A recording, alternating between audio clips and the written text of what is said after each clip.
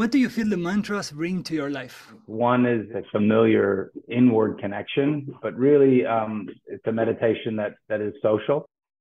You can connect with other people. I think there's nothing more warm, like I feel like I'm a warm embrace than doing kirtan with other people. That's been my experience.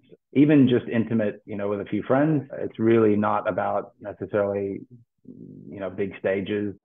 Mantra music, chant music, kirtan is meant to be enjoyed in pure sense with other people, and they're making it with you as much as you're making it with them. You might facilitate by singing the melody and changing the melody, but everyone is collectively opening their heart, and that music is kind of a shared connection that you make together. So I love it.